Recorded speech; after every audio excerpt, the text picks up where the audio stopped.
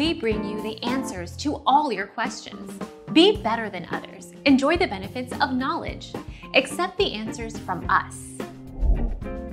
Ovulation can return in the first cycle following an abortion, so becoming pregnant again right away is possible, even before the return of menstruation 30.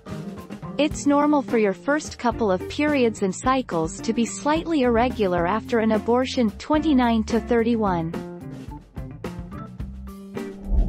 Our mission is to provide accurate answers.